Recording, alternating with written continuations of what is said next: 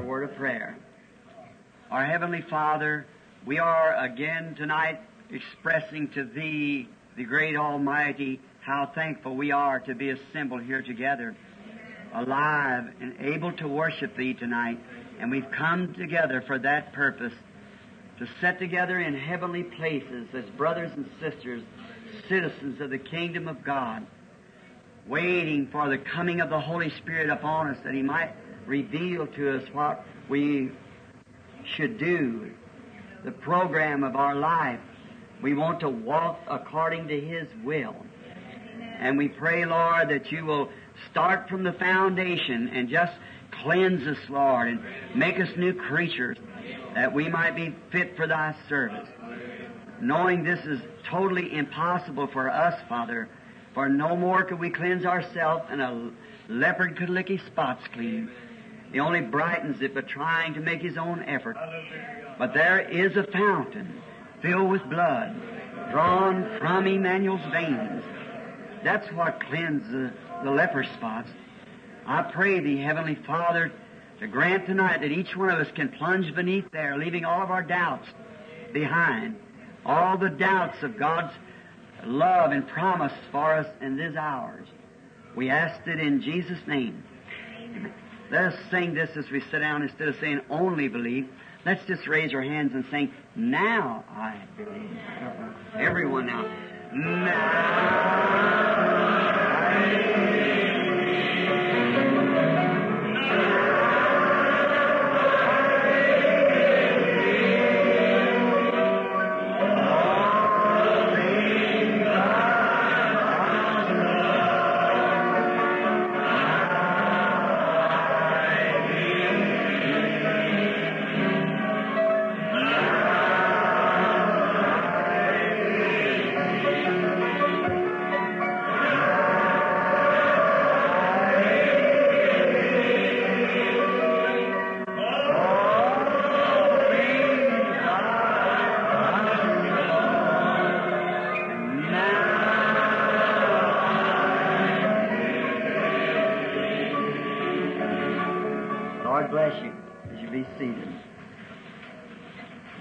Sounds so appropriate.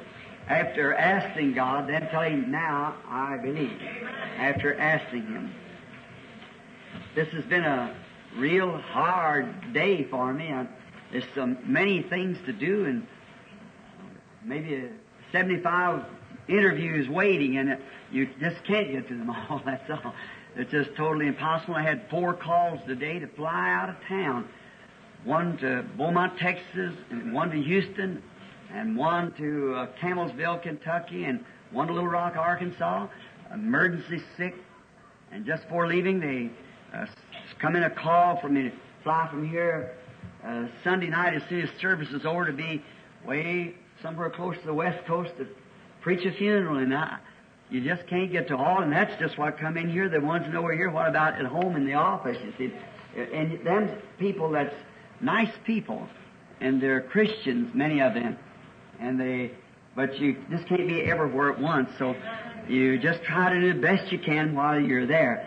It does make you nervous, but you know, it takes nervous people sometime to get somewhere.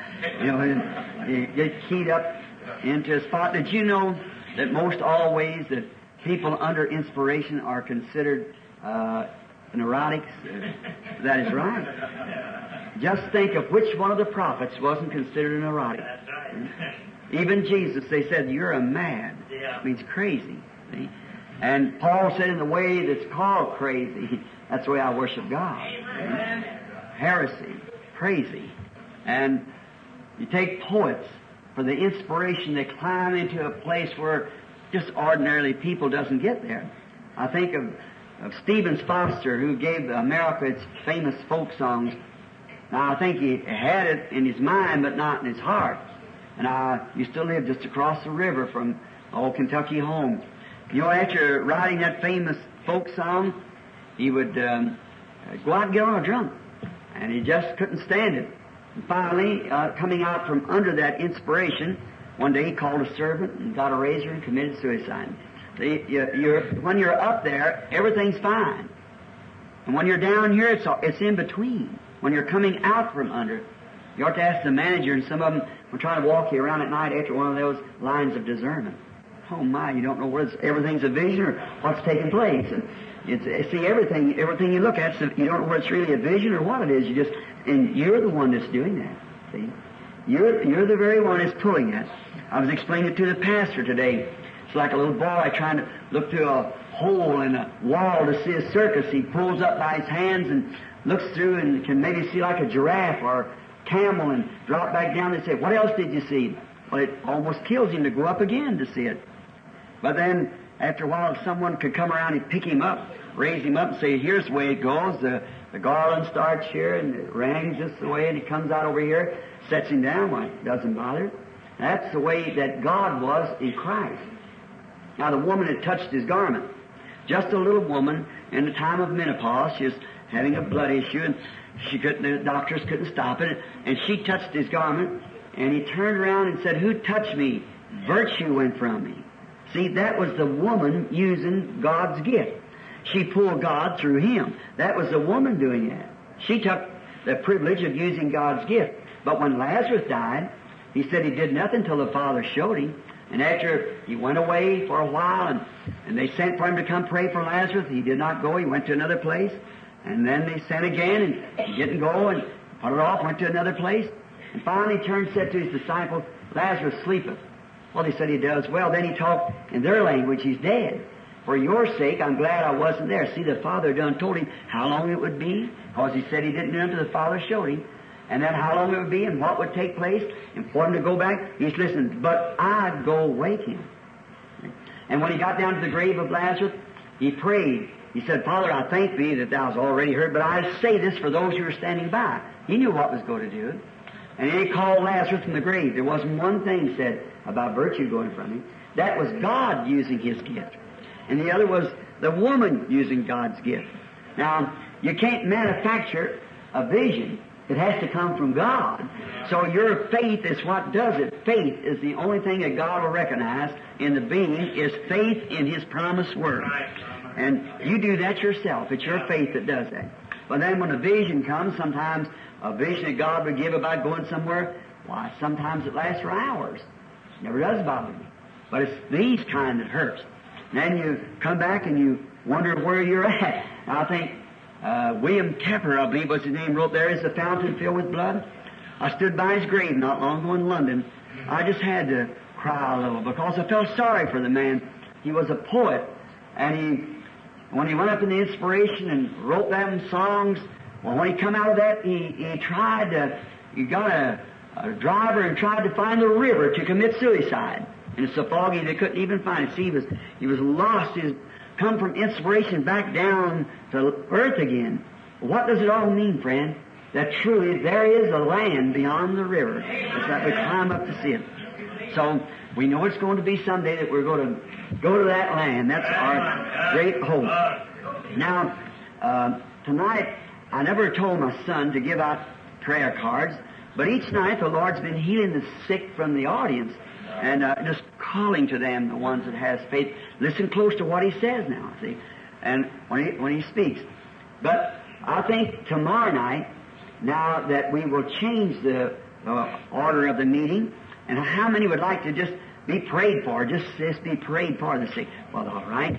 I'll send Billy just a little early if it's all right with our beloved pastor, and we will give out all of you a prayer card that wants it, and then we'll just call the people up and come by and pray for them. I couldn't take everyone in one of those lines of discernment. They'd be taking me out and he'd be praying for me. And just think, if one woman touched his garment and he was the divine Son of God, if one woman touched his garment and it made him feel weak, what would it do to me, a sinner saved by his grace? You'd never get over one, or maybe that, if he hadn't said, "These things that I do shall you do also, more than this shall you do." For, see, he says, King James has greater, but the right word is more if you look at that. More, because no one could do greater than that. He raised the dead and stopped nature. He done everything. So the only thing, the church, all God was in one man there. But that big pillar of fire that led Israel became flesh and dwelt among us. But when he was crucified, rose again and ascended to God. On the day of Pentecost, He came back in the form of this pillar of fire and separated Himself, tongues of fire set up on each of them. God dividing Himself among His church, because that was His wife. And a husband and wife is one together. God and the church is one together. God in you. That was God above us, God with us, God in us. Same God all the time. Just three manifestations, attributes, or offices, or whatever you want to call it, like the Father, Son, and the Holy Spirit. It's the same God all the time, see? And now, that was God above us. Could not be touched. Even the mountain would be touched where He was on. It must be thrust through with the dart, because sin had not had an offering yet. But then God come and was manifested among us. We handled Him with our hands. He said, God. 1 Timothy 3:16, without controversy, great is the mystery of godliness, for God was manifested in the flesh, seen of angels, and believed on in the world, received up in the glory. See? Now, that was God with us. God over us. God with us. Now God in us. All that God was, He poured into Christ. All that Christ was, He poured into the church. At that day, you'll know that I'm in the Father in me, I in you, and you in me. So it's been God all along. You see, His same works, the church is ordained to carry on His work with the same Spirit. You couldn't carry on the same work without the same Spirit. So the same Spirit carries on the work. So now, you're so nice to talk to. I get overtime every night. And I don't like to do that, but I am thinking with all my heart that we're at the end time. I don't say that just because it's a common saying among the people. I believe it. I believe it with all my heart and with the sincerity of my heart. That's the reason I don't try to build big things, do great big things and build big spires and things. I believe Christ is coming. Everything, let's do it right now, because there may not be no tomorrow. Let's get it done today if we can. Everything that we can do. Therefore, I never did permit, or don't think the Holy Spirit would want me to have great big things where to have great big... Now, that's all right for those who to do that. I don't condemn them. That's fine. But to have, like telecast that takes the whole nation in, have to beg people for money, and to do that, they have to do it because they have to pay for it. Radio broadcast, that's all right. That's fine. But that wasn't for me. I'd worry myself to death over that. And I couldn't do that. I started to take up an offering one time in my life. I guess you've heard about it. I started taking an offering. We just got such a fix, I almost had to have. I had some debts, and I'd working. I took my hat and poured out my paycheck, and we just couldn't make it. And I never did take an offering at the tabernacle. I pastored 17 years without a penny. And I said to the wife, I said, we just got to, I'm going over and take an offering. She said, I'm going to watch it. Goes over and sits down. That night, after the lovely people, bless their heart, I said, I kind of hate to say this. I said, I've been with you a long time now. I never did ask you for anything. I said, but I got some bills that got to meet. I need about $6. And I said, I just haven't got it, and it's due. And I said, Saturday, and I just haven't got it to pay. And I said, if you all, any of you have about a dime, I said, if you'd help a little on, I'd appreciate it. And everybody started to cry. There's an old woman sitting down there, and the deacon got up, and we didn't even have a collection plate. And I said, you get my hat. And I went and got my hat. And I looked down there, and the little sister's always praying for me. She had one of these old-fashioned Southern mother that had one of these little pocketbooks that snaps at the top. She unsnapped that, and oh my. I looked at that, I couldn't have spent that for nothing. I said, I was just teasing. I wanted to see what you're going to say. I didn't really mean that. I couldn't do it. That's close as I ever come taking an offering. There's an old man who's come down to my house. I think he belonged to the House of David or something. He had a long beard and hair.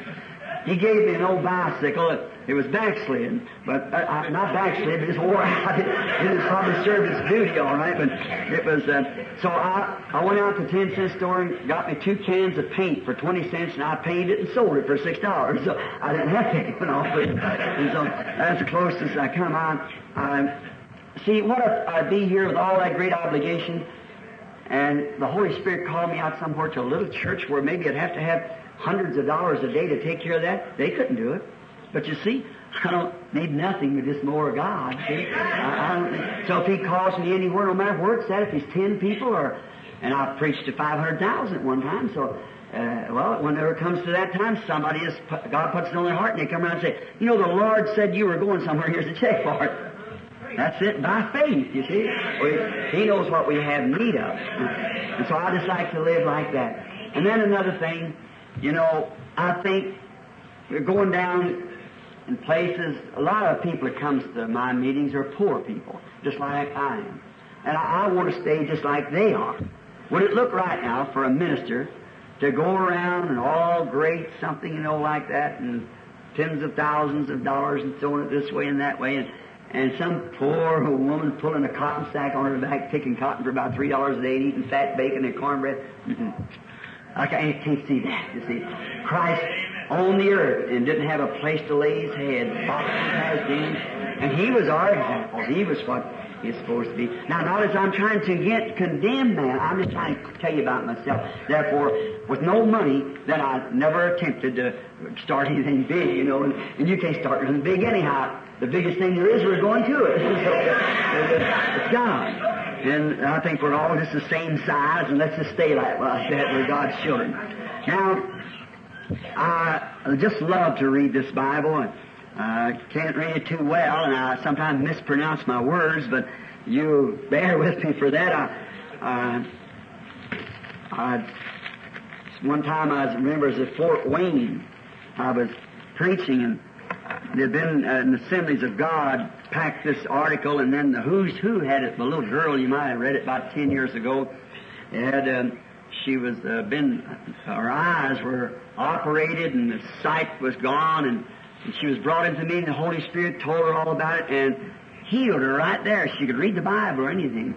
And Who's Who packed it. That book, you know, the Who's Who on medical science and whatever more, the cheapest.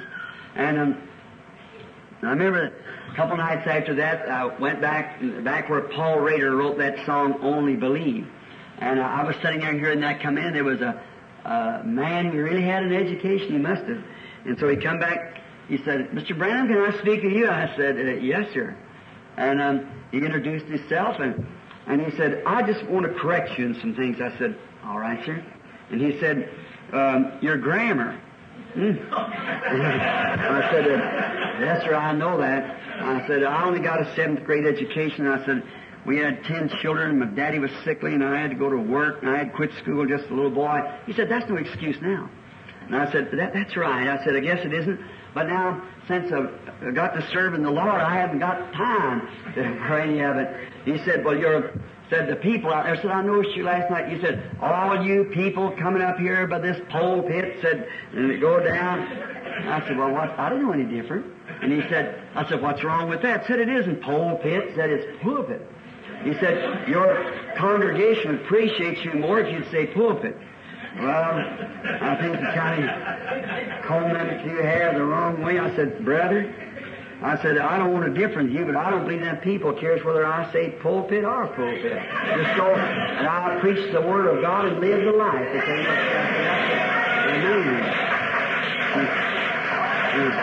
The little fellow said, but you don't know your Bible. I said, but I know the author real well. I'd rather to know Him is life. Now tomorrow night, come kind of early, because when I come up just a few moments ago in a cab out there were just strings of people, disappointed, some crying, leaving the place, and they just turned away. So I come as early as you can to get your prayer card. Now, just before we look on the Word, let's speak to the author just in a minute. Heavenly Father, this is your Word, and we read in the Bible that we're cleansed by the water of the Word. And we know in the Old Testament how they took the heifer, the red heifer, and killed her, the whole congregation, and she was burned. And then ashes was kept outside the courts for a waters of separation, that the hands that handle this must be clean hands. And I pray thee, God, as this waters of separation, the Word that separates us from death to life, cleanse our thoughts, our hearts, Lord. And if there be anything you find in us that's not just right, cleanse it, Lord, by this water of separation tonight. Take our sins away, Father. We want to stand daily before you, dying to ourselves that we might live in Christ. Bless the Word as we read it. And you promised that it would not return void, but it would accomplish that which it was purposed to do. And we pray that you'll grant this through Jesus' name. Amen. Amen. In the book of the Revelation of Jesus Christ, we find, I'm going to read just a little bit from the 6th seal.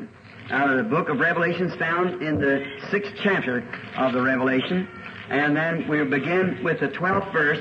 And then I also want to read from Hebrews 12:25 for another little quotation for some scriptures I got written down here, and a few things I would like to speak on, if the Lord willing. And now, on Revelation 6:12, and I beheld when he had opened the 6th seal, and lo, there was a great earthquake, and the sun became as black as sackcloth of hair, and the moon became as blood. And the stars of heaven fell unto the earth, even as a fig tree casts her untimely figs when she is shaken of a mighty wind. The heavens departed as a scroll when it's rolled together, and every mountain and every island were moved out of their places.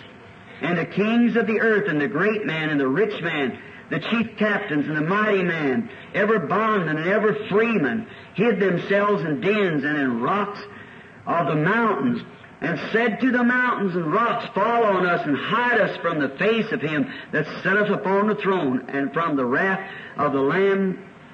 For the great day of his wrath is come, and who shall be able to stand?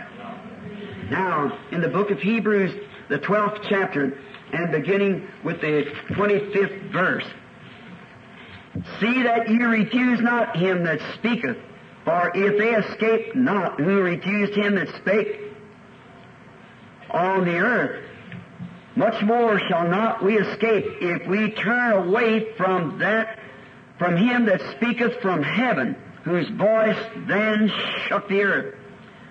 But now he has a point saying, yea, once more I shake not the earth only, but also the heavens. And this word, yet once more, signifying the removing of those things which are shaken, as of things that are made, that those things which cannot be shaken may remain. Wherefore we receive a kingdom which cannot be moved. Let us have grace whereby we may serve God acceptable, with reverence and godly fear, for our God is a consuming fire. Now, this is a little text that I would like to draw from there to make a text out of it, if I should call it. I hope I don't hold you too long. And so don't forget tomorrow night now to come early to get the prayer cards, and we'll have a prayer line where we pray for all the people who's got the prayer cards. My text tonight is the world is falling apart.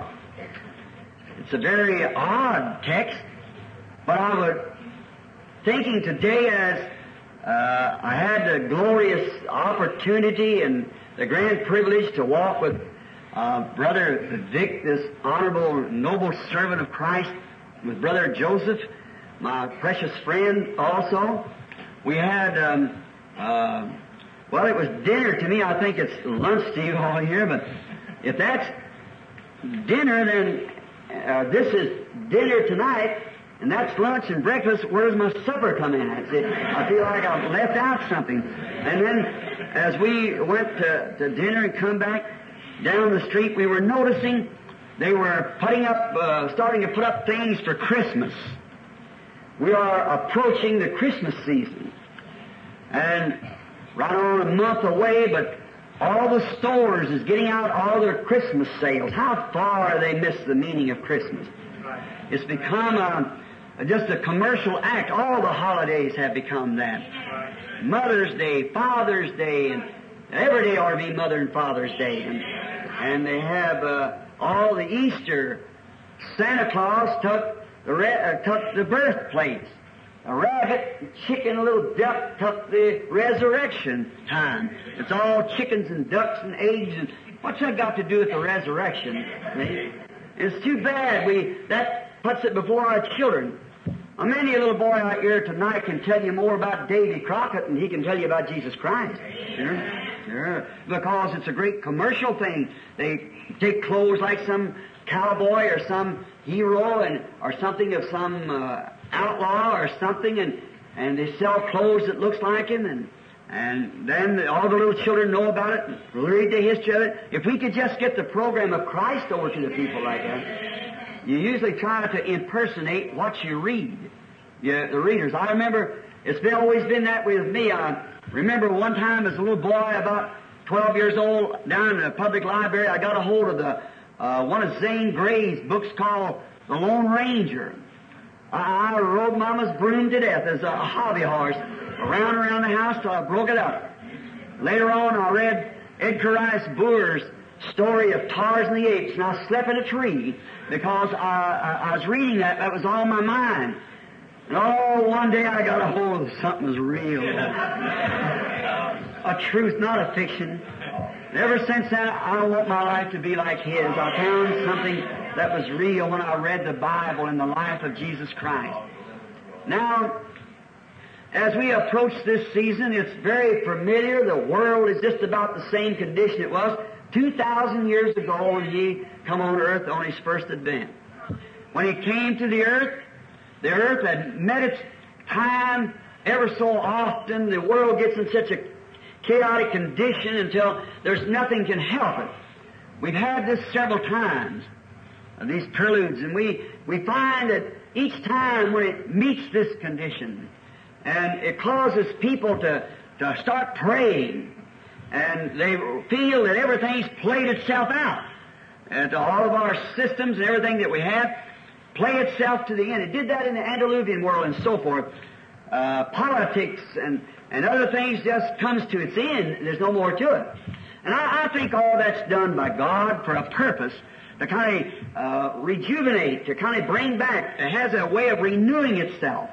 And I think it's just a law of God that these things comes to that place.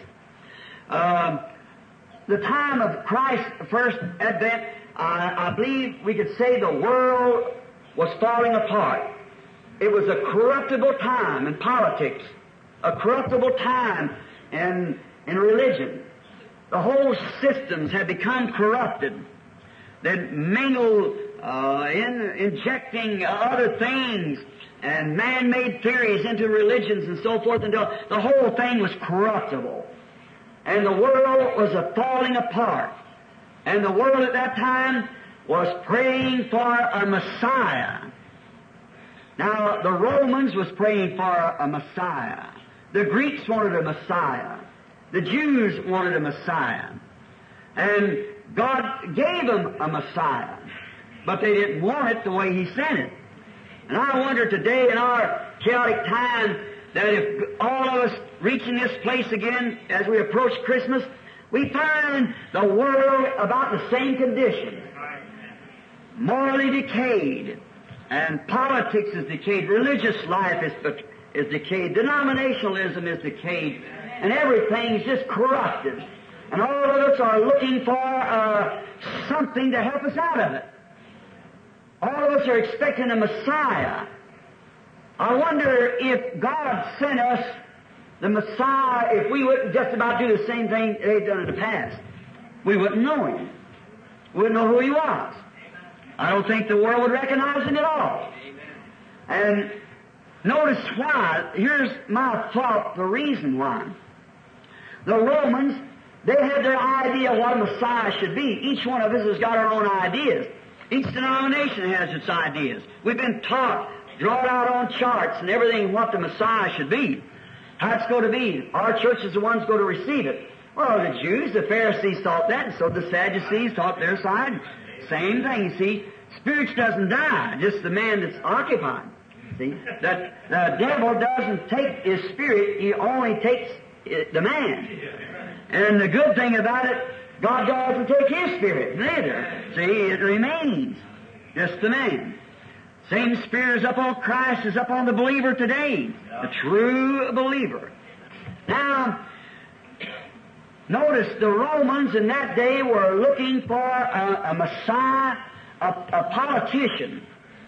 They wanted somebody to come down from Jupiter, or someone to come down with a chariot of fire and a sun behind his head, and he drove the chariots across the sky, and wanted Jupiter to come down and give them the gimmick, the military secret, how they could stomp out the whole world.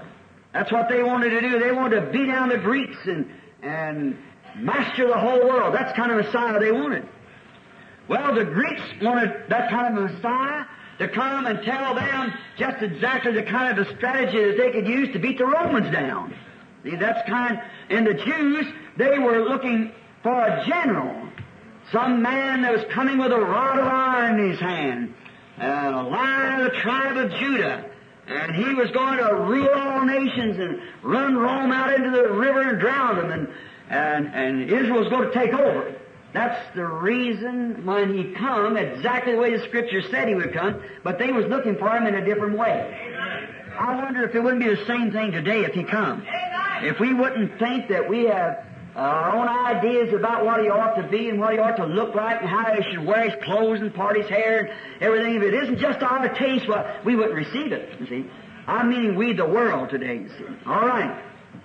The Jews, they rejected the Messiah because that he didn't fit their taste. He didn't. A few days ago, a fine tailor out in Tucson was cutting some trousers for me, and he was Jewish. And I heard he's broken English, and I said, "What are you, Jewish?" He said, "Yes, sir." And he said, "I suppose you're a Christian." I said, "Yes, sir." So he went ahead fixing on my trousers, and I thought I'd let him lead next. And he said, "Well," he said, "I have nothing against you Christians." I said, "Thank you, sir. I have nothing against you." And he said, I said, "What's your opinion of Christ?" He said, "He came too early." And they said he was too young for the job. And I said, "Yes, sir." He said it was just a little too young for his job. He said, "Now, Christ, if Jesus would have come today," not Christ, they don't believe it. Said if Jesus would have come today, his program would have been all right. Said it's something another like Rockefeller and Goldwater. Said they're fighting one another and in the same party. And he said, "You see, they oughtn't to be doing that." I said, "That's correct." Said when Jesus came, said he come fighting his own party, his people. I said, "Oh no, he came to his own and his own received him not." I said, "That was interesting." So I'll let him rest till I get back. You see, kind of a little at a time. Because, I remember God blinded his eyes so that I could see. See, so I'm very grateful to the race. I certainly am. Don't you worry, Israel, if you're sitting here. Your time's soon at hand. Don't you worry. Now, many times we say that Jesus was Jewish. No, he wasn't. No, he was not Jew. He wasn't Jew nor Gentile. He was God. See, the hemoglobin is where the life cell is. And the life cell was a creating cell by God. There was no social life between God and Mary. There's not even a sensation. He created both germs. That's right, egg and cell. And he was neither Jew nor Gentile. He was that breach between. He was God. And if he was Jewish blood, we're lost. If he was Gentile blood, we're lost. He was the blood of God, created without sexual desire. That's the reason our faith can look there and stand assured. That's it. So he died for both. Now we find that when he came, he didn't come in the taste of the Jews, so they condemned him. And we can't stand nothing about it because we do the same thing. What had caused this? I believe there was a cause for that, and I think it is because they had took the Word of God and made it of no effect by their traditions. Jesus said so. He said, "You, by your traditions, has made the Word of God of no effect." That's right. It wasn't effective because it added and projected into it their traditions. And when you can't add nothing to that. You can't take nothing from it. That's just the way it is. That's the way God preserved it.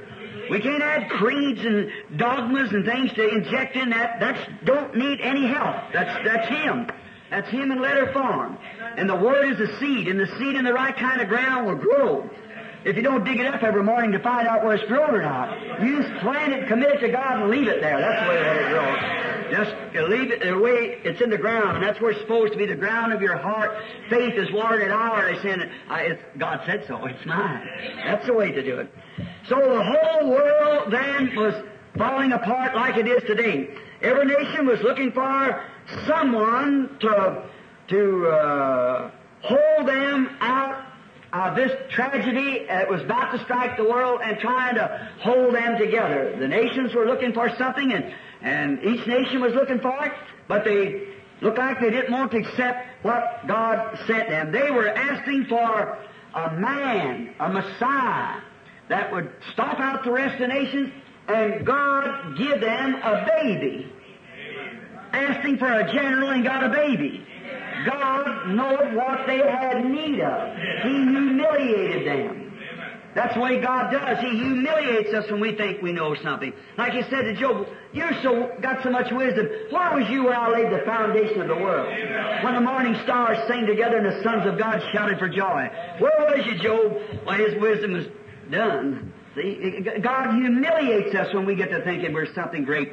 When we think our organization is the only one, God will come back from something that's nowhere, rise up something and humiliate us by it. That's right. He always does it that way. Yes, see, they asked for a general and got a baby. God knows what they had need of. That's right. They asked for a general and got a Savior, although they thought they were saved. But God's visit to them showed that they wasn't. Maybe that's what's the matter today. The world thinks they're saved by joining church, but they need a Savior. That's the same today. If that isn't the picture of the world today, I don't know the world. That's just about the way it is at this Christmas again. We find the same thing, the world falling apart. If you go to this, that's gone. You go to this, that's gone. It's got that way so that we will come to this. It takes all the props out from under us so that we can have to come to the only resource there is, and that's eternal life. It's now looking today as it was then for some system to hold it together. As it was then, it is now again falling apart, and the religious world then was looking for a promised Messiah to do this, and God keeps His promise. He never fails to keep His promise. In all ages, when the world was falling apart in the time of Noah, God sent him a mighty prophet. What did He do with it? Turn it down. What is the prophet? The one the Word comes to. It's the Word of God again. In the time of Noah, they sent it. In Moses' time, the whole system was falling apart. They sent a prophet. In Elijah's time, the whole system is falling apart. They sent a prophet. Every time when the world gets in this chaos, they send a prophet. And then at this first Christmas, He sent the Word in its fullness. See, the Word, a portion of the Word and the prophet. Prophet had the message for that age. And he went forth giving the prophet. And what did they do with him each time? Stone them. They didn't agree with their systems. And put them to death. Jesus said, you do garnish the walls of the prophets, the tombs, and the fathers. Put them in there. And you testify that you're their children. See, they do it. It's just too bad, but that's the world. See, it's always God sends His Word, and wisdom tries to burst the Word. That's the way it was at the beginning. The very thing started the whole system of sin was because somebody, Eve, Satan, produced a better plan than God's. He produced wisdom. They eat from the tree of knowledge. Wisdom always takes you away from God. Faith brings you back to God. You don't know God by your great wisdom. It's no good. It's of the world. It's foolishness to God. But it pleased God through the foolishness of preaching His Word to save the lost. So God always used something foolish and simple when He called His disciples. If He would have chosen Caiaphas and the great priests that they had trained for that hour, there'd been something to brag on. They had their doctor's degree and everything, but He goes down and gets ignorant man, fishermen, who couldn't even read their own name or write their own name, that He might take nothing and make something out of it. Even the great St. Paul said he had to forget all he ever known that he might find Christ.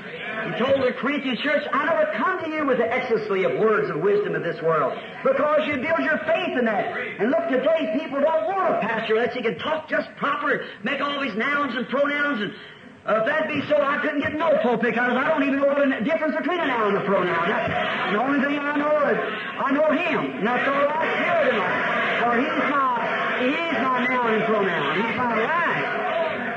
Now, the thing we want to know is him. But you see, our religious system has adopted the educational system and took the place of the Holy Spirit. That's what it's done. Now, in the days of Noah, the days of Moses, they sent the prophets to them, and what do? Stone them. Amen. Put them to death. Saw them to pieces. Burn them. Any way you get rid of them. Get them off with their hands. Yeah. Jesus taught the very fine parable when he said there was a man, a great man had a vineyard and put dressers in it. And he sent a servant, and they killed him. He sent another servant, and they killed him, and so forth. And finally said, I'll send the son, and they'll regard him. And the dressers of the vineyard said, this is error, let's kill him. That was God's son that he sent. Sending the prophets, sending his word. The Word, God. You remember, every fallen generation, there's only one thing that can bridge this world together. That's the Word of God. This world was made by the Word of God. It's framed together by the Word of God. That's the only thing that'll ever keep it together, is the Word of God. Or Hebrews said, we understand that the world was framed by the Word of God. People doubt the Word of God, and the very dirt that you're sitting on is the Word of God made manifest. The very seats that you're sitting in is the Word of God made manifest. God speaks it, and it has to happen because it's the Word of God. Now, the only thing that can keep it together will never be a political system. It'll never be a UN. It'll never be any of these organizations. It'll be the Word of God that keeps the world together. That's the only thing that I can recommend today to keep the world from falling apart right now is back to the Word of God. That's God's program always. The Garden of Eden. Satan come along, he said to Eve, he said, you should take the fruit of the tree. And she said, but the Lord said, no, he said, now, oh, surely you'll not die. See? He knows as long as people stay fortified, this is what we're supposed to stay fortified by, is the Word. See? We are surrounded by the Word. The Word is in you. God, in you, around you. Wherever you go, it's the Word. The Word. Keep Him always before you. Remember, be conscious of Him everywhere. Now, when Eve and Adam walked like that, there was no death. The man or woman that walks like that now, there's no death to them. They got eternal life. When you're surrounded and kept by the Word. Now watch, wisdom comes up to burst the Word. And when it does, Eve broke that barrier. And when Satan found out that that was the place he could hit the human race, that's exactly where he's hit it every time. Even in an Antichrist spirit, so close that we deceive the very elect in the last days, he comes in the form of religion. Now, there's not no such a thing as a communistic party ever fooling anybody. They're anti-God to begin with, but that's not the Antichrist. The Antichrist is religion so close it would deceive the very elected. Look at Judas Iscariot, walked right with the church and professed Christ. He'd done everything the rest of them did. Went out and even cast out devils and come back rejoicing with them. Correctly. Matthew 10. But when it comes to the place at Pentecost, to receive eternal life, He showed His colors. That's where it comes today. The devil lets you have all the church joining you want to. But when it comes to the time when you receive the Holy Ghost, He'll holler it's a bunch of holy rollers or something. He don't want nothing to do with that. And Judas and his system can follow right up to that hour, because that's where Judas deceived the world up to that spot, but he couldn't do it there. That's the elected right there. Now, he can come that close, but he can't come the rest of the way, because if he would, he'd be your brother then. So he can't do that. Somebody said, you know, the devil got me. No, he never. You went out after him. He never come in and got you. Because you are dead, and your life is hid in God and sealed by the Holy Ghost. The only way He can ever get in there is the same way you did. So He just invited you and you walked out to Him, that's all. See, it isn't, if He come in after you, He can't come in there. For you are in Christ, dead to yourself. Amen. I'm not amening myself, but that means so be it. And I know it's true. Experienced it and know that it's true. It's passing from death unto life to receive Christ in you. All right. Now we find then that the religious world in that day was falling apart. And they had always done it before. And why? Is because that the coming prophets and the coming Messiah did not meet their specification. There's a theological term for it. It didn't. And that's the way it would be today. This is why I believe today that we're stunted in this day, because in the move of God, because even in the churches it doesn't exactly come to the terms of what they've got to figure out it should be. They figure out that there should be a time that certain things will happen, and then when the real kernel of it comes down, well then they reject that. See?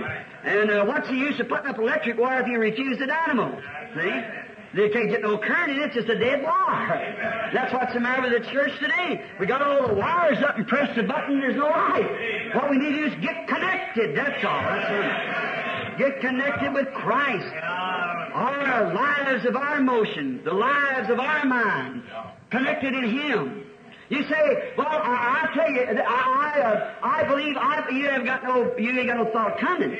That's right. You say, I think this, you haven't got a thought. I haven't either. The Bible said, let the mind that was in Christ be in you. And He was always about the Father's business, so that's the only thought you ought to have. What God said about it. Not what somebody else said, but what God said. That's always true. He said, let every man's word be lie, and mine be the truth. See? That's the thing to cut the world back together, but they won't receive it. Now, we know they won't, because they never did. All right. We wonder then, if the answer is today, the cry today is for help, for the Messiah to come. And I believe sometimes if He would send it, I wonder if we would do the same thing He did then. All of our politics, both in religion and both in federal life and so forth, is polluted. We polluted our worship with man-made design fashions, fashioned and designed of man-made to fit every cult that's on the face of the earth. Everyone's got their own idea again. It must become again like it was in the days when God rose up the mighty prophet Isaiah, said, your sacrifices and things has become a stench in my nose. See, Israel first, when God told him to take a sacrifice and go offer it, why, it was a great thing. You can imagine a Jew going down the road with a lamb, a fat little lamb or a bullock or whatever he was. It was a Passover. And he goes down, lays his hands upon the sacrifice, that's connecting himself, identifying himself with the sacrifice. When he puts his hand on it, the priest killed the beast, the little lamb, whatever it was, and as the little fella died, kicking and bleeding, the blood splashed upon his hands, and the worshiper in sincerity knowed that should be him, but the lamb was taking his place. That's what Jehovah required, because it was a type of Christ. But one time that kept on going on until it became a family tradition. They offered the lamb just the same, but there was no sincerity about it. God said they stink in my nostrils. And today, years ago, we used to find the people in deep sincerity in worship. And today it's become a big glamour of Hollywood. Just some kind of a trained music and women up on the platform with their clothes tight enough to skin on the outside almost, and dancing around over the platform. No sincerity, and not almost making just an outright ridiculous shame of professing Christianity. I wonder if our offerings hasn't become kind of a stench in His nose again. Our differences. It's such a shame that the enemy has taken our American women and stripped them down out there on the streets, and why, it's a disgrace. No wonder little boys and little girls and things are in such a shape as they are today. They're always trying to pattern after some woman out here in Hollywood, married 4 or 5 times, and she'll come out with some sort of a nude clothes on, and all the little girls in the country will pattern after that. What a pity. That's too bad. Yes, sir. It's too bad you got into the church. The beautiful virtue that God gave a woman to be a mother has been marred, and that's the backbone of the nation. You break motherhood, you broke the nation right then. That's one thing that helps hold it together. Real, genuine parenthood. I was talking to a cab driver coming down. We talked about some delinquent children up there, and he said, I think it's the parents. I said, amen. Oh, I don't know who you are, but you're on the right road. And I said, that's right. I said, it's too bad that they took the Bible out of the home and give them a deck of cards. And that started in the church. I was standing on the elevator a few moments ago, and a certain woman on there talking to another said, well, you know, he said, this is a wonderful thing. Our church is giving a card party. And how they were going to have some kind of a Thanksgiving turkey affair that there's going out of a Protestant church. Oh, my. Gambling, lottery, bunco, dances. Oh, when it gets to a time that people have to do stuff like that to entertain the church. A church born again, the Holy Ghost entertains the church with eternal life. But people, they don't want that because they're pleasure-stricken. It's too bad that the things happen the way we have long ago, too long ago, has the beautiful virtue of women and their fine dress has bowed before the shrine of the goddess of Hollywood. It's a truth. It's such a pity that the world's got in a place like that. The nation's backbone is broken. Sex appeal is many times regarded as fashion. Modern.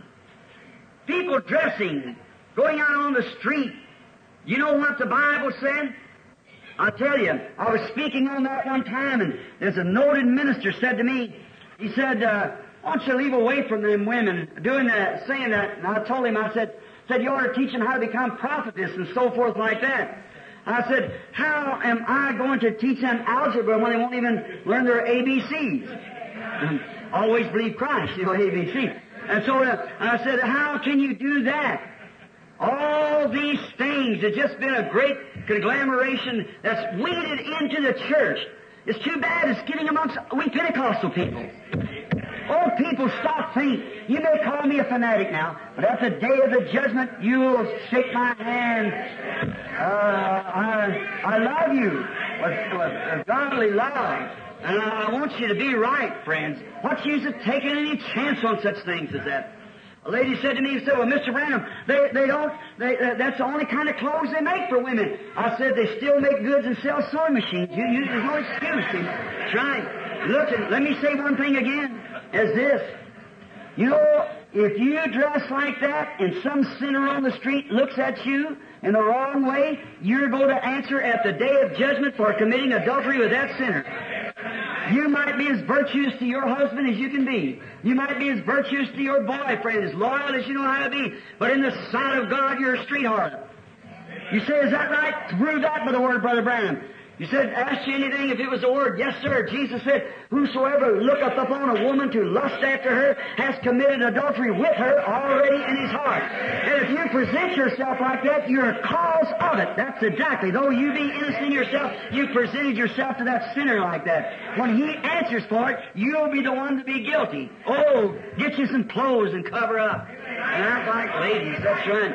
And you, man, you that'll let your wives do a thing like that, wear them kind of clothes, don't you have no respect for you or her, either one?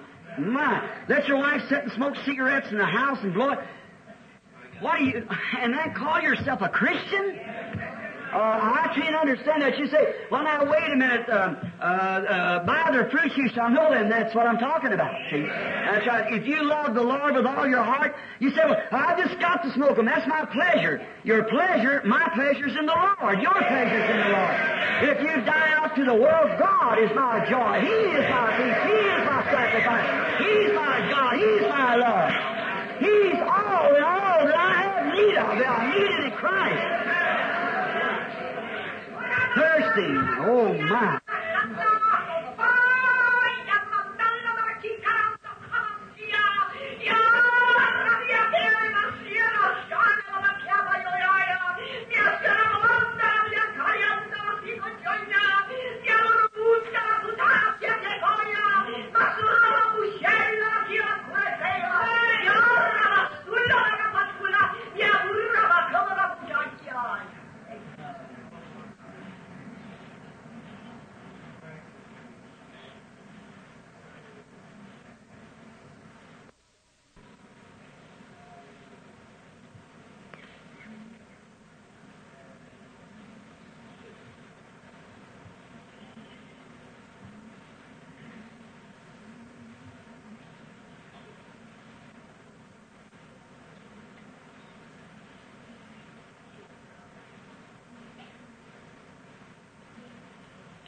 reverent. We're supposed to wait on them things, when the Spirit speaks, breaks into a message and speaks like that. There must be something important fixing to happen, see.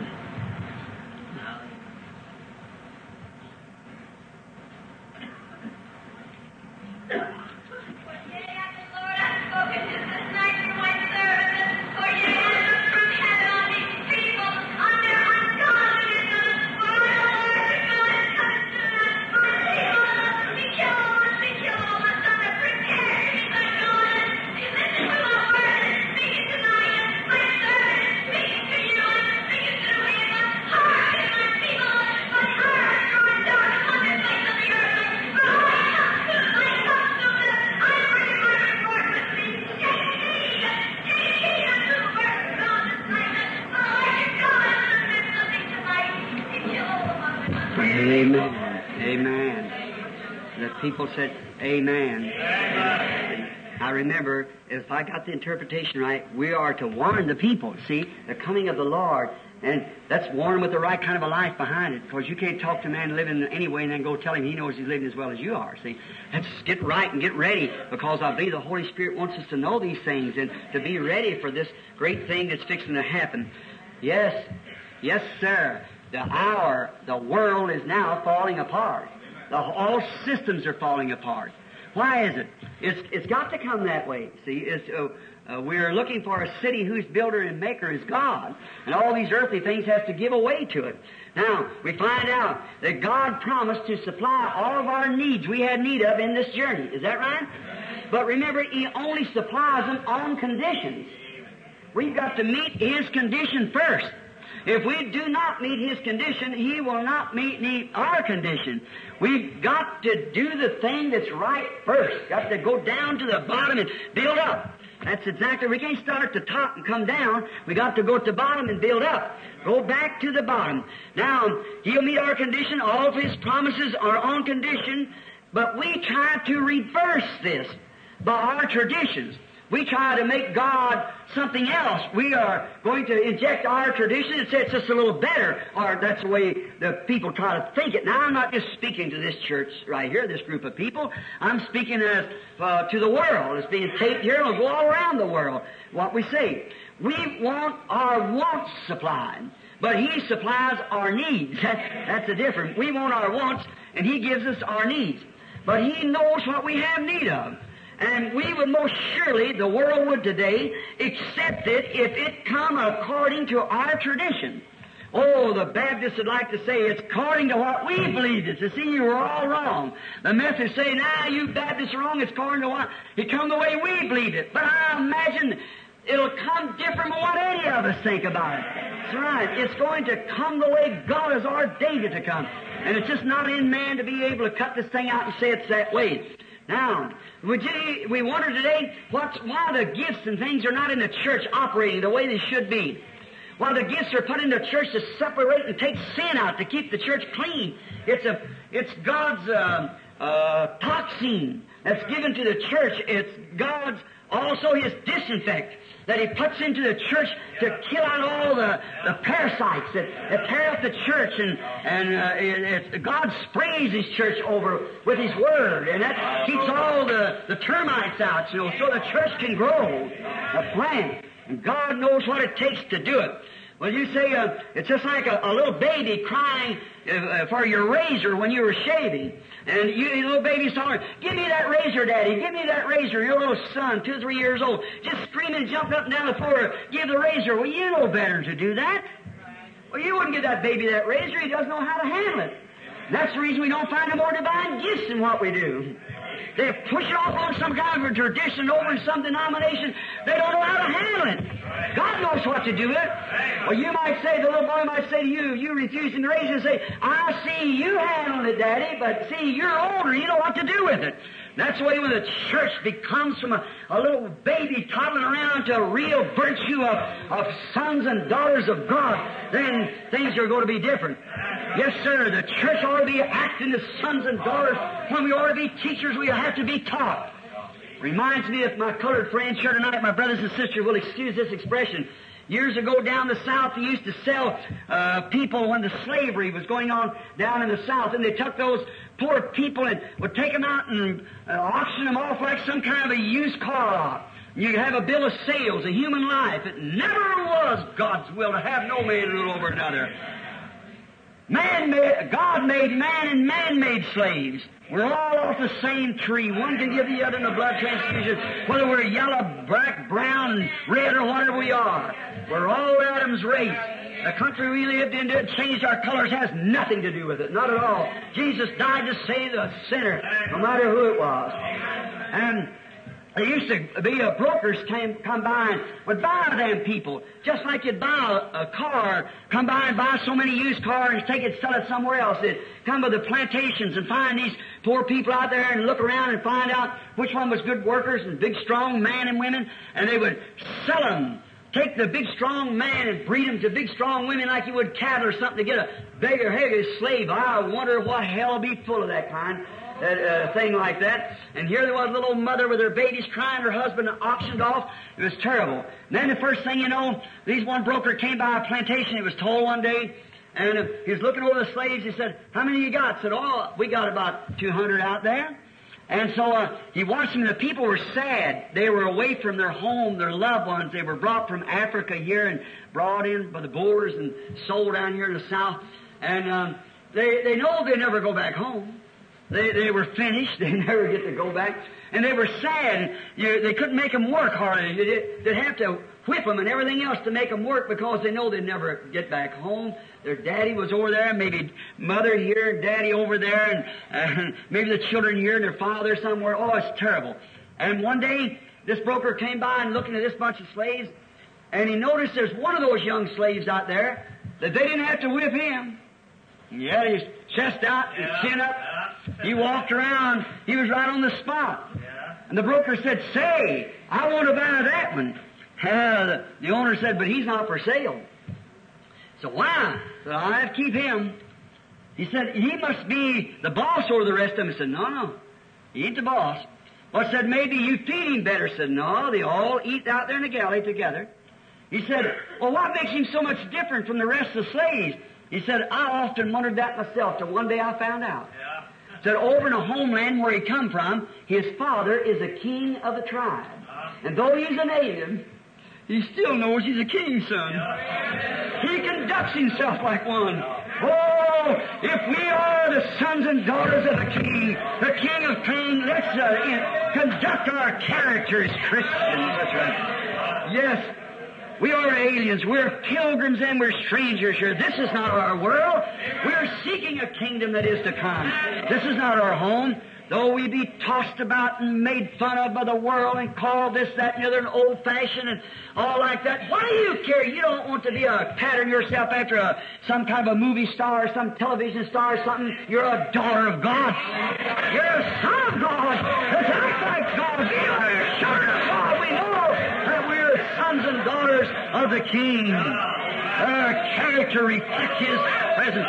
No matter how rough it gets, like here, college, why should I care? They're building a palace for me over there with rubies and diamonds and silver. His coffers are full. He has riches untold. We're the children of the King. With Jesus, our Savior, I'm a child of the King. Let's conduct ourselves like our Father, knowing someday we will go home to be with Him. Yes, they want a Messiah, but they want it under their own conditions. Yeah, they want a Savior. They did it and want it now the same way, for the same reason. For the denominationals and politics has taken the place of the Holy Spirit. The ministers, instead of being too many of them, are led by the religious politics instead of letting the Holy Spirit lead them. See? Some church will give them a little better offering or something, and away they go to get a feather in a hat or something like that. But that's too bad. We ought to be led by the Holy Spirit. God sent the real leader of the church, and that's the Holy Ghost. Our educational system in our churches has led us far away from the presence of God. It's too bad that we put our boys, I'm talking of Pentecostals now, out into the seminaries and things, hatch them out like incubator chickens. That's right. I always felt sorry for an incubator chicken. It wasn't hatched right. He churched and he ain't got no mammy to go to. Just turned out by a big machine or a regime. That's the way they seem to be turning out preachers today with some kind of a doctor's degree and send him into a church, and sometimes he knows more about God than a Hottentot would know about an Egyptian knight. What we need today is a good old-fashioned backwoods, sky-blue, sin-killing religion and the baptism of the Holy Ghost back into the church again. A cleaning out, gun barrel, straight sky-blue religion. We need a cleaning out and a starting over again. That's the truth. Church, I'm not beside myself. I may be mad, as I said last night, but I feel good this way. I never did feel this way the other way, so I just like to stay this way. Yes, sir, I did lose my mind. I had to find the mind of Christ. Every other believer has to. That's right. We have to find the mind of Christ by losing our own mind. The educational system has taken us away. I live in a college town where the University of Arizona is there, and I was saying, thinking this, what can science do for you? They can take something and say this was so many hundred years ago. Now they found out it wasn't so many hundred years ago. They haven't got one thing yet scientifically proven that the world has ever had any life on it any more than 6,000 years. They pick up bones, and they used to take different measurements and say how it was. Now, they wouldn't confess it. A big professor the other night stood up there in Arizona and said, they won't profess it. No, but they found out that the age of the bone has been because of the chloride and stuff in the water, and also the salt turned it like that and aged it. It absolutely wasn't time that done it. Hey, man, God's Word still ever remains the same yesterday, today, brother. They can never be able to disprove it. That's the thing that'll hold the world together. Not an educational system. Anything that you adopt instead of that is an Antichrist move. It's exactly right. It's against the principles of Christ. Back to the Word. Christ is the Word. The Word made flesh and dwelt among us. Education can never give us life. Education can never, science can't give us life. The world can't give us life. The church can't give us life. Theology can't give us life. There's only one thing that can give you life. That's Christ. He is life. The abundant life. Some time ago, in a city in Canada, I was going up on an elevator, and there was having a bunch of Americans up there, and it was some kind of a meeting. I won't call the name of it because there might be someone in a certain lodge in here, and I wouldn't want to hurt your feelings. But they was going up on the elevator in a big hotel, and I was having a meeting there, and you couldn't get on the elevator hardly for the whiskey bottles and things. And I said to the elevator boy, I said, "What's all this?" He said, "The Americans has visited us tonight." Oh, for goodness. Many of them. And then I went down, it's got off of the stage, or the little escalator, or elevator rather, and started out, there's a hall. And there was two young women standing down there with just their underneath garment on. They had a bottle of whiskey in their hand, and they were drinking. And they started down, and drunk man coming out of the house so drunk, or the little rooms trying to catch them, and pulling their clothes down, and it was horrible looking. And they come down, and I just ducked back in a little hall and waited till they passed by a little door. And they stopped in front of me, and nice-looking women. And they were standing there just with their little underneath skirt on, all the clothes they had. They took this bottle and tried to pour it on one another. One pulled up her underneath garment as high as she could pull it, throwed her leg up in the air and hollered, "Whoopee, this is life." I couldn't stand no more of it. I stepped out, I said, "Sister, I beg your pardon, that's death." That's death. She said, "Come have a drink." And I said, "Wait just a minute." I said, "You said that was life." I said, "That's perverted life. Why do you try to do a thing like that?" Come to find out, I said, "I am a minister of the gospel. I'm an American too, and I'm ashamed of you. I'm ashamed of you to call yourself an American." And up here like that, come to find out, one of them was a Sunday school teacher. And she started crying. First she started to run, and I grabbed both of them by the hand and so drunk they couldn't get away. I said, "Wait, we're going to pray right here." There's a way that seemeth right. What do they say? They're just having a little clean fun. A little clean fun, nothing. That thing doesn't, I don't care how much Sunday school teacher you are. If that thing's in your heart, God can't dwell in that unclean place. What we need is an old-fashioned holiness revival to sweep the church from one end to the other. Yes, sir, we don't do that. That should not be permitted. But it's Americans having a little clean fun, setting an example as a Christian nation. Oh, my educational system. That isn't life, that's death. What makes a person do that? Why do they do it? What makes the world do the way they do? Because they reject this. There's some little place in a man's heart that thirsts for God. A little place a man is made to thirst. You're set up like that. That's what makes you drink. That's what makes you do these things. It's because there's something in you that craves for satisfaction, thirsting. And God forbid that a man will try to satisfy and hush that holy call of God with the substitute that the devil would give him. You have no right to do that. That's God calling to you. That stuff is a thirst of death. And if you won't take Christ in there to fill that up, the devil will give you a substitute of death in it. That's right. You have no right to do that. How dare any man or woman to hush that holy call in there of God calling, and because you won't receive it, then the devil will see it satisfied with something else. This what satisfies it. God's Word I've hid in my heart that I sin not against Him. That's right. God in the heart is what settles the question. Yes, sir. Science can't give you life. Education can't give you life. Denomination can't give you life. Schools can't give you life. Nation can't give you life. Church can't give you life. It's only God can give you life. He's the only one that can do it. Now, we see exactly what the prophet said would come to pass in this day. The prophet Paul. And 2 Timothy 3, we find out that the time was coming when the church would be heady, high-minded, know-it-all. See? High-minded, lovers of pleasure more than lovers of God. Truce breakers, false accusers, incontinent, and despisers of those that are good. You say, that's communists. No, that's professed Christians. Listen, read the next verse. Having a form of godliness, but denying the power thereof, from such turn away. Warned to turn away from such stuff. Denying the power of the resurrection. Denying that Jesus Christ is the same yesterday, today, and forever. Right? He is the same yesterday, today, and forever. Peter said on the day of Pentecost, the promise isn't to you and to your children and to them that's far off, even as many as the Lord our God shall call. That's what the Holy Ghost for. As long as God still calls, the Holy Ghost is still here to fill every hungry heart that God called. But we substitute something else. We try to satisfy that feeling by joining church. You just deaden that feeling by doing that. You ain't satisfied with that. That won't satisfy. There's only one thing will satisfy. That's when Christ comes into a man's life. Because He's made in the image of God. And He's made in the statue of God. And God didn't give you this trip here on earth to be this, that, or the other, but be a son and daughter of God. And there's nothing else to satisfy. That's the only thing that will hold our world together. And it's take not our man-made economy, but take God's economy and His way of doing it through His Word.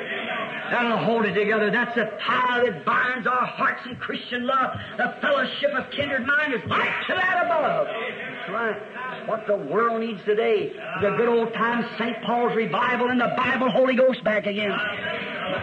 Where the Spirit of God falls amongst the people and signs and wonders appear like sparks off of an anvil. Yes, sir, we need it. That's what we have to hold together. Then we expect God to meet us in our traditions.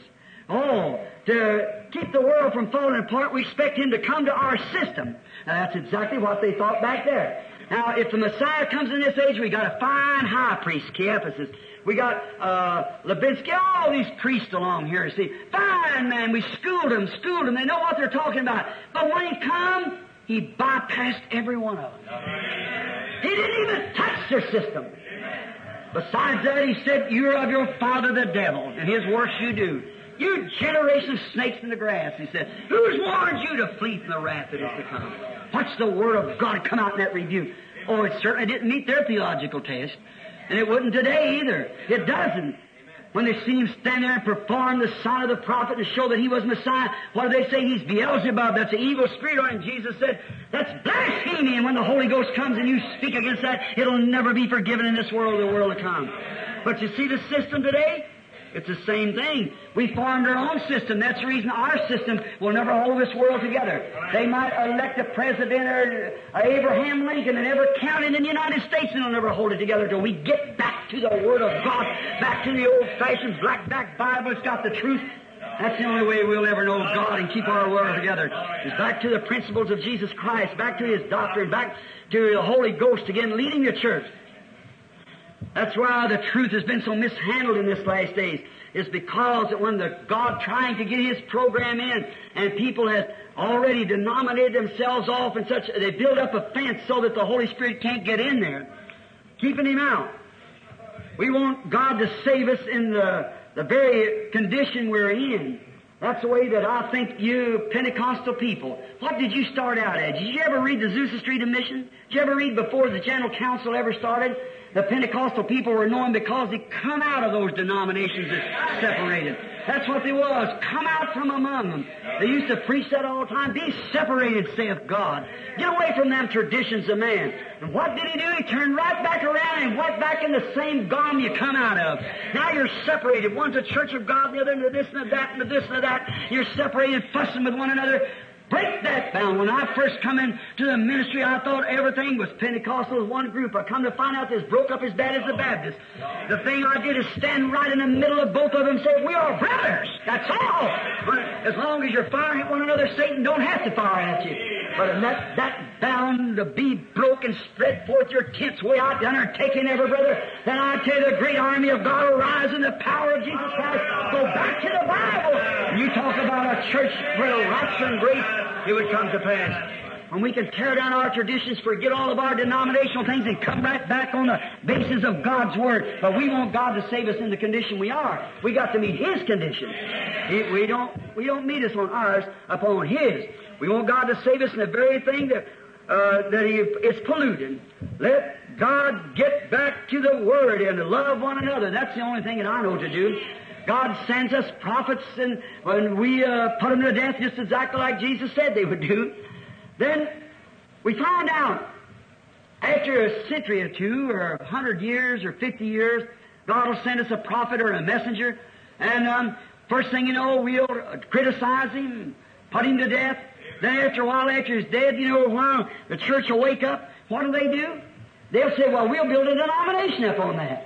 That's what happened to the Methodists, Baptists, and all the rest of you. Build a denomination, and the thing it is, after he's done dead and his message is over, we're done living over into another place. Then you go back there, his message for that day, and you're trying to go back there and garnish his too. When here's going on, now you're all the time. You forget the hour. Just like man. Man's always praising God for what He did do, and praising Him for what He will do, and ignoring what He's doing. That's just the way of man. He's always done that. He thinks of what He has done, gives Him thanks. Believe He's going to do something out here, but forget He's doing it all the time right here. He always overlooks it. That's the devil's business for him to do it that way. Yes, sir, our traditions. Yes, sir. The Messiah, he says, for another generation, something like that. He was back there. He is the same yesterday, today, and forever. In His first advent, Jesus, the whole world was corrupted with politics and religions. All was crying for a Messiah. They wanted an anointed one. Israel wanted something, and Rome wanted something, and the rest of them. It's the same thing today. We all, each one, want a politician. We want something today. Now, today, Russia wants a Messiah. Russia wants a Messiah that'll take them to the moon right quick. Get there before the rest of them will. That's what Russia wants. They want that kind of a Messiah. Some genius, some fellow that's a scientific genius. He'll know how to conquer outer space and go over there and plant the Russian flag before the Americans can get there. Oh, they want their Messiah. They're trying their best to raise up one. All right. What did America want? What do you want, America? You're crying the loudest. What do you want? You've been wanting an educated genius. You've been wanting a political genius. You got it. Though you had to invent a crooked vote machine to get it, but you got it. That's right. The world wants, that's what it wants. Now, what you going to do with it?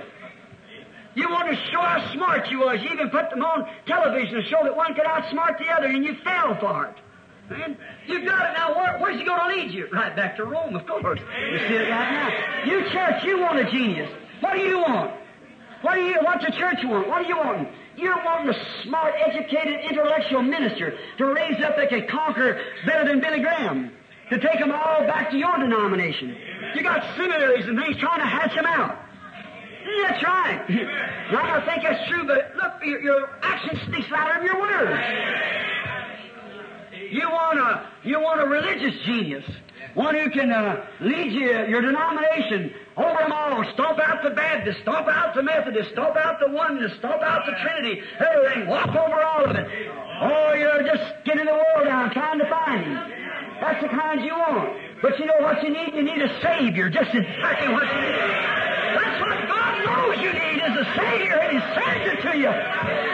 But do they want it? No, sir. That don't fit their ecclesiastical taste. It just doesn't work that way with them. But the whole world wants their genius. Now, what if Russia got their Messiah? Then what about us? You know, Germany got theirs not long ago, and many of you boys in the First World War remembers that very well. See? They got it. You don't need that kind of a Messiah. It was in the wrong way. It was the wrong thing. It was contrary to God's Word. Just think, Napoleon, at the age of 33, he had conquered the world and died in defeat. He died in defeat. He was a probitious when he first raised up, and his great success brought him, and he died an alcoholic. 7,000 prostitutes followed his army. And he died at 33 years old. And he tried to conquer the world. But he did it in the wrong way. But Jesus Christ, at the age of 33, had conquered the world, death, hell, grave, sin, and the sin of hell. He was the Word of God made manifest. That's our Messiah. Amen. Sure. We want a Messiah, but we want it in the way. I have to admit some things I got wrote down. Now we're getting too late. We have to admit some of it. But the world wants their Messiah. The world wants one. The church wants one. And what if God sent him one? If God sent a Messiah, what would he be? He would not be a religious politician. He would not be an intellectual giant, as we call it. Oh, no. What would he be? He'd be like Hebrews 13:8, the same that he was. He's always been. He'd be the Word of God made manifest. That's exactly. He was God's Word. He is God's Word. He'll forever be God's Word. Even the sounding forth of His coming was always a prophet who the Word came to. Here the Word come in fullness. And now if He'd come again today, it would be a Word of God. Manifested Word of God. Vindicated Word of God. God living among us. That's the Messiah. He promised it. Amen. He'd be that pillar of fire again. He'd be the same Messiah that led Israel. Amen. He'd be the same Messiah. They turn it down like they always did. Certainly. All because they want to build a great nation. We want to build a great church body. Today, we're thinking about we want a great general church. All right, you're going to get it. Amen. You want a united church. You're going to get it. Amen. You're going to get it. Why do they want it like that? If a Messiah would come, He'd never set nothing like that in order. He'd be against it. Sure He would. But what do they want it for? What's the reason? It has to come that way. They want one man that can stand up and dictate the whole thing. You're going to get it. Amen. Exactly right. You will receive Him because He's coming.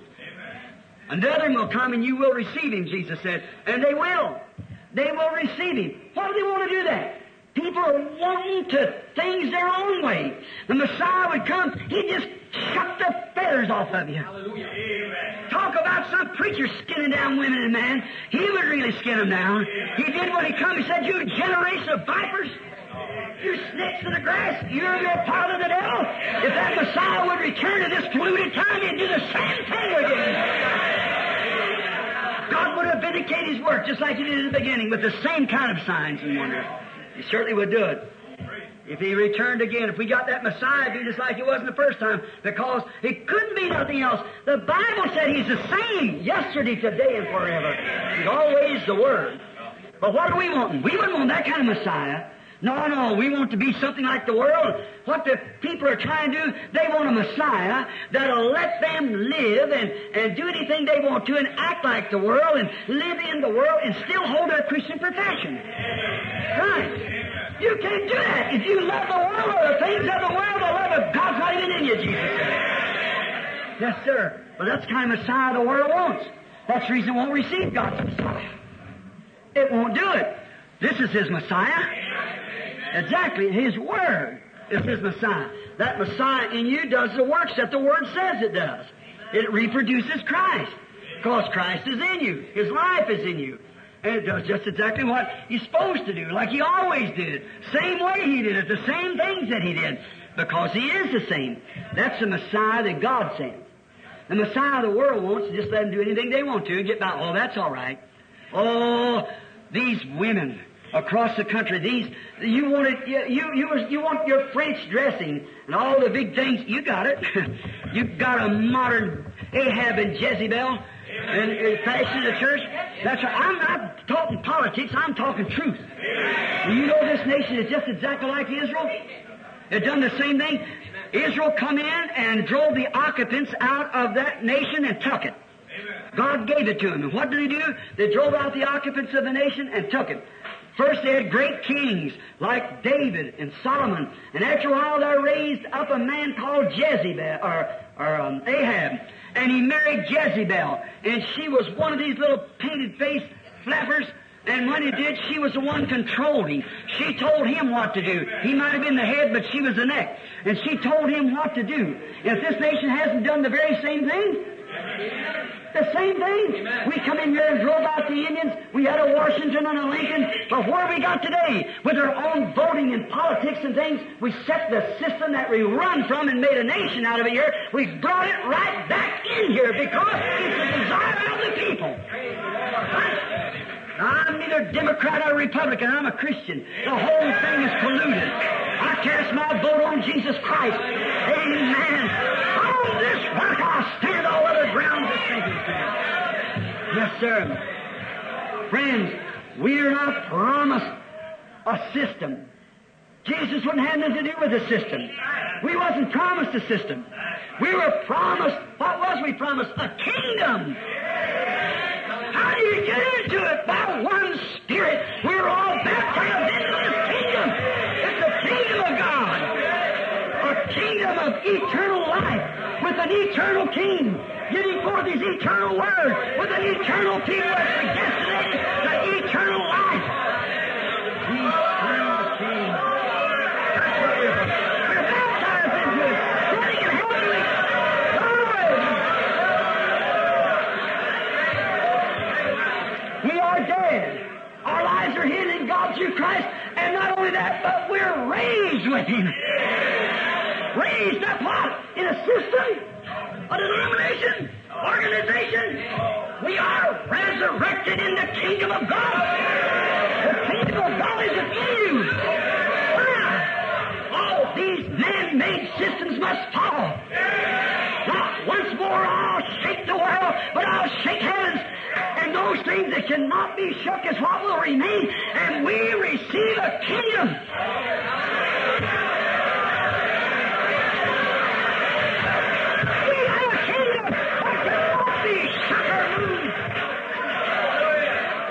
That's the kingdom of God. Not a system, not a political wheel, not a denomination, but a kingdom. Amen. And its subjects is dead to the systems of this world. Its subjects are dead to these organizations. It's dead to these political systems. And it's alive and resurrected by the power of the King. And now we're in a kingdom sitting in heavenly places with the eternal King, enjoying eternal life by the eternal Word, going to the eternal heaven. Never be another. Hallelujah! Living in the presence of the King. Oh, I love Him. I'm so glad to be one of them. I'm so glad to be dead in Christ. Alive in the kingdom of God. This is not my home. We seek a kingdom. We seek the King. We're already in the kingdom. We're seeking the King to come. And the King quickly will come to His kingdom. For we receive a kingdom that cannot be moved. All these other things are falling apart. America's falling apart. Europe is falling apart. Asia's falling apart. All the world's falling apart. But we are in a kingdom, an eternal kingdom. It cannot be moved. Amen. Where Christmas is every day. Amen. Living in the presence of the King. Glory. Don't have to guess about that. It is the truth. It's God's truth. God's complete truth. How I love Him for this. How good He is. You're sitting there looking at me, little woman there, with a black hat on, looking at me. You're in a kingdom. You believe it? In the presence of the King. Just had an operation for a bowel trouble. That's right, isn't it? If it hasn't been bothering you, if it's been bothering you, forget it. It's going to be well now. There's healing in the presence of the King and His kingdom. For with His stripes we were healed. Amen. Amen. The old colored brother sitting over on the end there had his hands up looking around trying to find me. You didn't find me, but you found him. That tumor that's in your side. If you believe with all your heart, God will take it out. You believe it? All right. God bless you. Amen. Oh, isn't He wonderful? Marvelous. Why do you doubt? Don't doubt. You've got asthma, you've got heart trouble, you've got arthritis. Everything you want God to call number by number. When He speaks to you, that's it. Just don't forget that. That's true. Believe God, and you shall have what you want. Amen.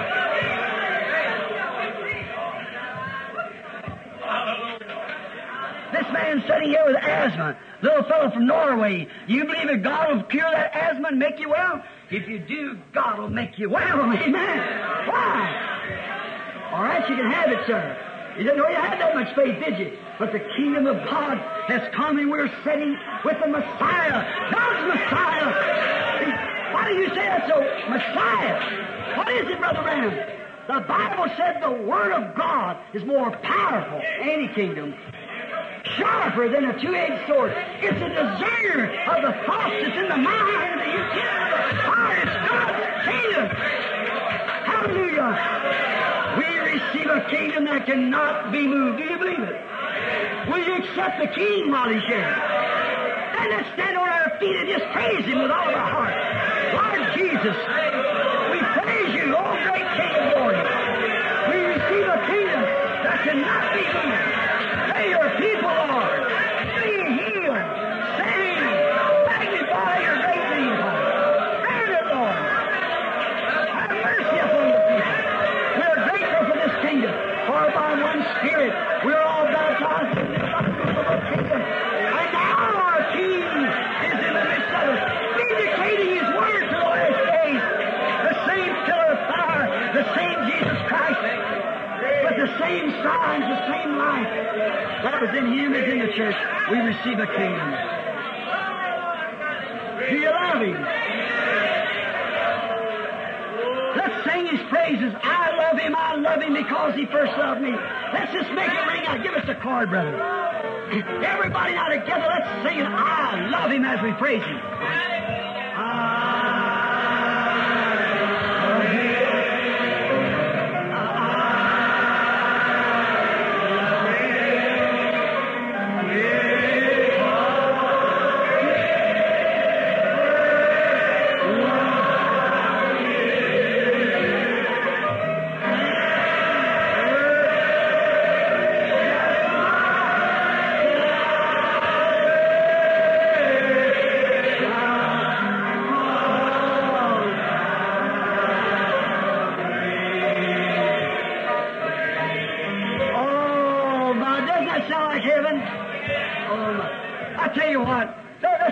With our citizens of this kingdom.